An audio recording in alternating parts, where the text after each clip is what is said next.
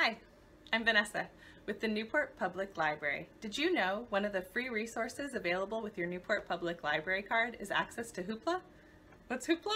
Hoopla is a way for you to get ebooks, audiobooks, movies, and music all at home using your own device.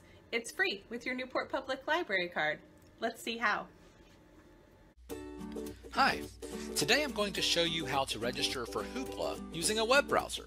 Hoopla is a service offered by your local library, offering you access to over 700,000 audiobooks, ebooks, movies, TV shows, music, and even comic books for free using your library card and Hoopla.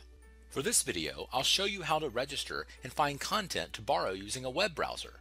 You can also register using an Android or an iOS device, and you can find tutorials for those platforms by clicking on the link in the description below.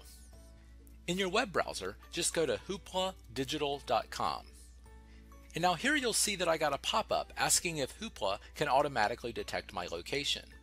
By allowing this, it helps Hoopla find a participating library nearby. Now the first time you come to Hoopla, you'll need to register using your library card. And when you come back, Hoopla will typically remember you, so you shouldn't have to enter your password very often. In order to register, you'll need a library card from your participating library, and you may also need a PIN if your library requires it. Let's start by entering our email address and choosing a password. After entering your email and choosing a password, you'll also have an opportunity to review our terms and conditions and our privacy policy before agreeing to move forward. On this next screen, I can choose my sponsoring library. For me, it's suggesting my local library just a few miles down the road because it detected it in my location. Now, if you didn't allow this, or if it didn't work for some reason, or you just like to choose a library in another location, you can do that by entering the name of the library, the name of the city, or the zip code for the area you'd like to search. Let's give that a try here. I'll enter in a different zip code from where I live.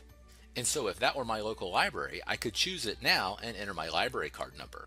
I could also search by city name. So if I were searching for Los Angeles, I could just type in Los Angeles. It's that easy. So let's go back to my original search. I'm going to choose Toledo Public Library because that's where I have my card. So I'll choose my library and click Next. Now when I get to the next screen, it will ask me for my library card number. Your library may also ask for a PIN number, and you'll need to have that to sign up for Hoopla. If you don't know it, just give your library a call. This screen also may offer you the option to register for an online card with your library. So if you don't already have a library card and your library offers this option, it's a great way to get a card immediately online. Finally, you may also have a box here that says, I don't have a library card, but I'd still like to try Hoopla. If your library offers this option, you can move forward even if you don't have a library card. So at this point, I'll just type in my library card number and click Sign Me Up. This completes your registration for Hoopla. Before you get started, we'd like you to take note of your local library's phone number. If you have problems, they'd love to assist you. It's easy to get started. For example, if you find a title you're interested in, like this book about Fred Rogers, just click Borrow to borrow the title. That's all for this video. Have fun exploring Hoopla Digital.